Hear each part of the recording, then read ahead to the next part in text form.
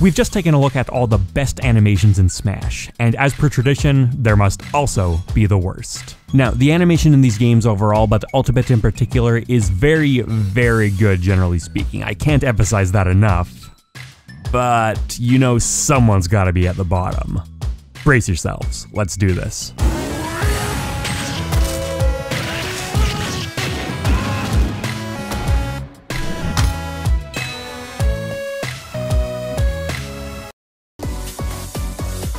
Once again, no real list of criteria needed for this video. I'll do my best to justify my choices, but it really does come down to personal preference at the end of the day, or I suppose lack of personal preference in this case. You'll notice a few format changes in comparison to the best of precursor, but the general premise will be the same. We'll be choosing an animation for every basic attack in the game, throwing in some bonuses at the end, and finally declaring the overall worst animated character in Ultimate. With that out of the way, let's move on to Jab. Zero Suit Samus's jab has always felt very awkward to me, but I didn't fully understand why until I slowed it down. Her first two jabs are a pretty classic 1-2, but then the third hit uses the same arm that's already extended, and she hasn't followed through nearly enough to create a strong ready stance out of it. It gets worse though. Check out this first hit. This is intended to be a horizontal knife hand strike, aka a karate chop. Because the attack is active on frame 1, though, there's no time to convey the arc it's supposed to be traveling in. It looks more like a sloppy hook or ridge hand strike since we really only perceive the arm's return path. Also, look at the way she generates momentum on this third hit. Her right leg steps forward, and her hips, which are where an attack's power is generated from, twist counterclockwise as a result. And yet her elbow strike is chambered to come from a clockwise direction. It's an uncomfortable setup that the animators tried to get around by having her step forward as quickly as possible and halfway shift into a forward and downward motion, but there aren't a lot of frames to work with and it never quite comes together. In slow motion you get a semblance of the intended motion, but at full speed it's too much of a body shift in too few frames and Samus winds up looking like a ragdoll being twisted around. This could have been somewhat solved by having her step forward on the second hit instead, since then her hips and arm would have been moving in the same direction at the time of the step and would then also be primed to twist back the other way with her elbow. I'm not a big fan of Chrome's jab either, which was designed around Roy's reverse grip and looks very cramped when it's taken away, but not as cramped as Samus. People also like to throw shade at Shulk for keeping his sword on his back during the first two hits, but in his defense, at least those two hits are pretty well animated. Forward tilt goes to Jigglypuff. This was definitely one of the better animated categories overall, and I don't think that Jigglypuff's is even that bad. It feels clumsy and underwhelming, but that's somewhat consistent with her strong preference for aerial combat. The windup of the move is still somewhat unconvincing though, and the pirouette premise is undercut because she's not actually spinning on her grounded foot. This attack would look a lot more natural if there was a visible pivot point. I find Corrin's forward tilt excessively stiff, but a bit of stiffness does tie into their character, and the poised left arm gives it at least a bit of style, even if I wish it had been paired with a more fluid sword arc along the line of Byleth. For down tilt, I'm going with Mr. Game & Watch. Now, some people might be expecting him to appear constantly throughout this video, but I actually don't hold his intentionally choppy animation against him at all. It's a pretty cool stylistic choice. Down tilt in particular, though, forces him into an uncomfortable angle that I don't think flows well from his idle state. Doesn't feel that much like a down tilt animation, and not in a wow, it's so creative and outside the box sort of way. And I also think that this is one of the uglier sprites he transforms into. Wolf gets my choice for worst up tilt. Considering how great a lot of his other animations are, this one is an odd miss in my book. I don't think the concept fits him that well, and the way it's been implemented, with Wolf kicking so close to his head so quickly, sucks all the energy out of the move and comes across as a kind of half-hearted, clunky poke. It looks a bit better in slow motion, but the pose is still strange for a feral, villainous bounty hunter from the future. I do like this arrogant flourish at the end, though. Pac-Man was very close here, but at the very least, his strike pose doesn't look weird, just uninspired. Captain Falcon's shoulder bash is a perfectly reasonable concept that both suits his speedy brawler design and is tried and true on several other characters. What kills it for me isn't the main pose, although I do think it's a bit weaker than his contemporaries. It's the way that his momentum completely vanishes as soon as the attack comes out. If Falcon either ran slower or the move traveled further, I think it would work just fine. As is though, compare this attack to Terry or Ganondorf, and the difference in punchiness is pretty noticeable. We've got a 3-4-1 here, because Olimar takes my choice for least favorite of every Smash attack. I don't think any of these look very good, a consequence of not being able to generate any impact himself and relying on tiny bodies with very quick, limited animations to do it for him. That would probably already be enough, but his forward smash in particular also directly harms his character design by overlapping so heavily with other moves in his moveset. I've already talked about this pretty extensively, so you can take a look at this video if you'd like more detail, but yeah, moves that I'm not a fan of in isolation that get even worse in context. I did my due diligence for these, I did look at every Smash animation in the game to make these choices, but they didn't end up being too difficult. Sonic's ball form is pretty oversaturated in his animations, but I think by far the worst implementation is his neutral air. I don't understand what the movement behind this attack is trying to convey. If you showed it to me out of context and told me it was done by an amateur animator who accidentally put the anchor point a little off center, I'd believe you. There are exaggerated physics, which the Smash series is absolutely loaded with. And then there are physics that just look wrong, which there are very few examples of, this being the most prominent one to me. The attack is surprisingly strong in-game, and I have to say surprisingly strong because its animation makes it look extremely weak, its momentum is being pulled all over the place. I'm not a big fan of Little Mac's wimpy punch either. Even if being wimpy is the point, I still don't like the pose, and other intentionally bad moves pull this off better, but you can at least make an argument for it in context. A satisfying forward air is one of the single biggest traits that makes a character feel good to me, and Ridley unfortunately just does not have this. This fearsome monster is loaded with attacks that feel devastating to get hit by, and yet for forward air he's been given an extremely cramped and restricted tail flurry. Notice that he's always keeping part of his tail coiled up, whether that's during or after the strike. This is a consequence of just how long his tail is. And while they do their best to at least hide the coil behind his frame during the attacking portion, and hey, cheating in 3D to get a better 2D silhouette is a valid technique, it has consequences either way.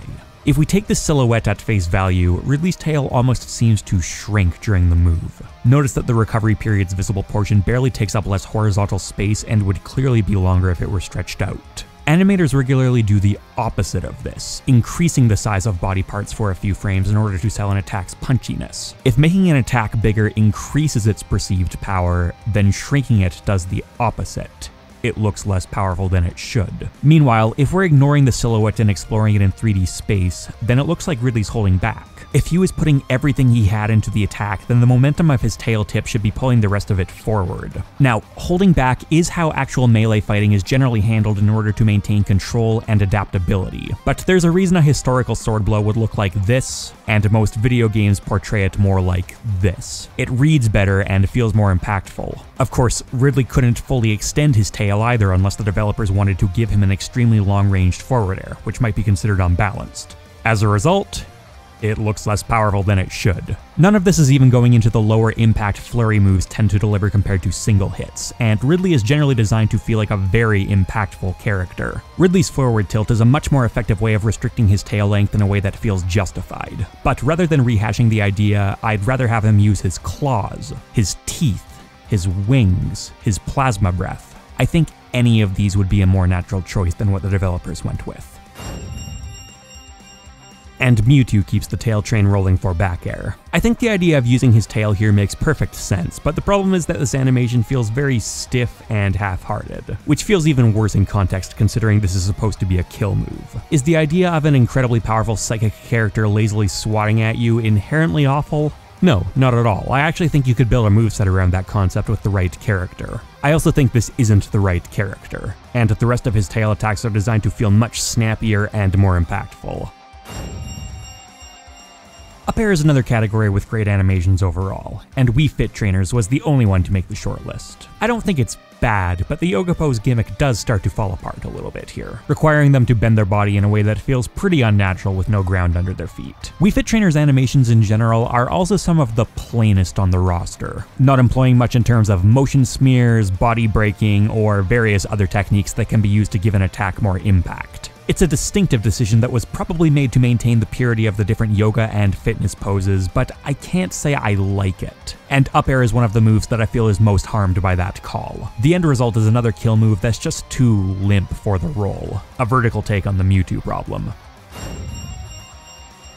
I'm a defender of Ridley's down air. meaning I think it's the second or third worst one in the game instead of the literal worst I've heard many times, but I won't defend the animation behind it. I don't think Ridley's pose is all that strong, and his transition into the sudden slam feels jerky. If he used his wings to visibly push himself downwards instead, this issue would be lightened considerably. Also, while this wasn't a direct factor in the creation of this list, the fact that there was an incredibly obvious alternative ready to go, of course referring to his iconic tail pogo, just kind of rubs salt in the wound.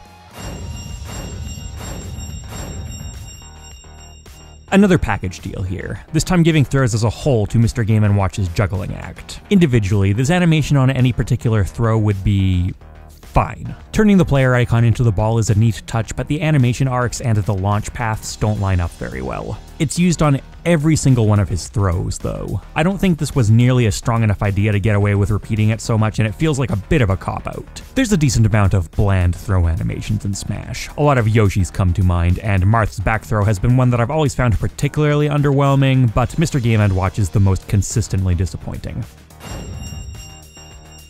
Neutral special goes to Jigglypuff's rollout. Special moves are usually given a lot of care and attention to detail, whereas rollout has barely been touched since it made its first appearance on the GameCube, and its age is definitely starting to show by now. It's an extremely generic move that makes no serious attempts to pay homage to the Pokemon games, leaning on stock Smash particle effects, and overall just has no spark behind it. Her face is dead the entire time, and she doesn't even have an interesting collision animation.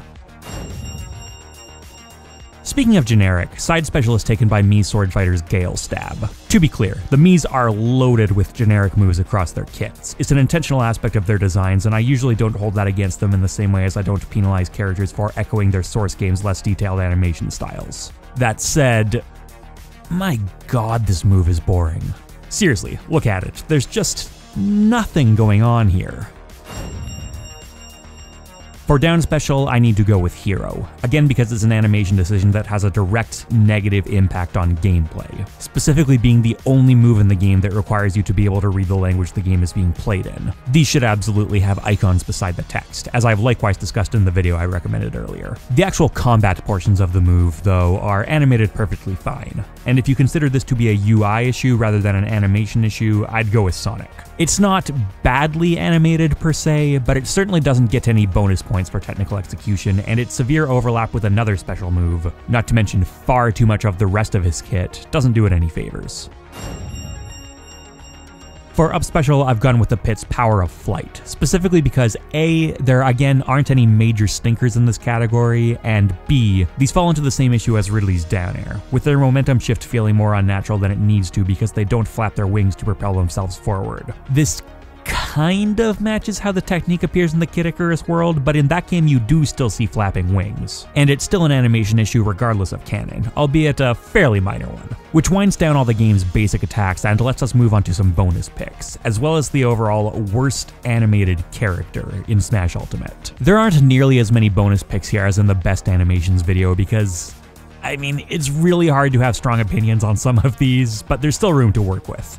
Starting with Zaire, I've chosen Young Link, who weirdly leans away from the tether rather than into it, making the attack feel weaker and more awkward than the other candidates. Grab goes to Ganondorf, which is just absurdly pitiful considering his long limbs and clear willingness to reach out his arm. It's not like he's fighting tennis elbow. Final Smash goes to Byleth's Progenitor God Ruptured Heaven, a move that sounds impressive, but it's just a basic series of slashes accompanied by a barely animated 2D image of a single character from their source game. There are other Final Smashes out there that are less memorable and more generic, sure, but none that come across as just so cheap.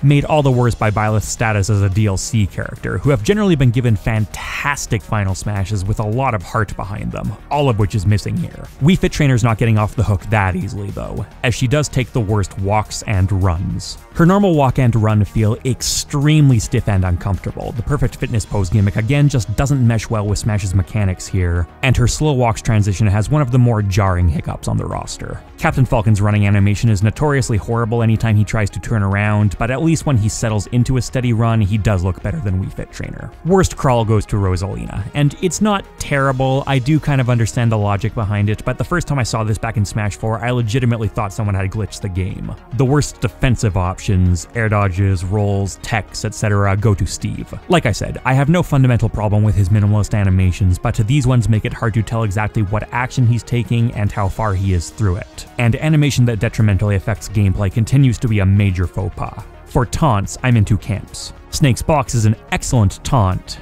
except it's also all he gets when it was really only needed for one of them, an obvious cut corner that no other character has to deal with, including the ones that also have gameplay-altering taunts. For a more conventional choice, I could also go with Chrom. If Smash taunts were sandwiches, Chrom's would be a pinch of unsalted butter on top of white bread. Worst victory animations go to Mr. Game & Watch, who shamelessly recycles his in-game sprites without doing anything particularly interesting with them. And on the topic of victory, it's time to announce the worst animated character in the entire game.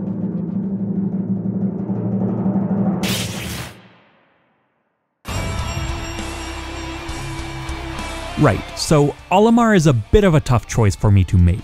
Not in terms of deserving the title. I consider him to be the worst by a significant margin, because while literally every character in the game is animated with that expected Nintendo polish, Olimar is the only character whose animations consistently make the experience of fighting him worse. The choice is difficult because, again, I've talked about all this before in a previous video, meaning I need to repeat myself here more than I would typically try to. In this case, though, he's such an obvious candidate for me that choosing anyone else would feel disingenuous. Olimar has moves with animations and power levels that are largely unconnected. He has moves with near identical animations and wildly different functions. His active Pikmin is hard to distinguish in motion and would benefit enormously from a more prominent icon and/or the same UI treatment so many other characters got in Ultimate. And even pushing all of that aside, and that's a pretty hefty push, the animations he has left are just fine. His limbs are too stubby and his personality too timid to really have that much to work with, and the same applies doubly to his Pikmin. Tiny models with minimal rigging that are being asked to take on a significant amount of the heavy lifting in his moveset. The Super Smash Bros. Series is loaded with great animation work, and I really don't want to disparage the animators who worked on Olimar. I'm sure they did their best with what they were given, but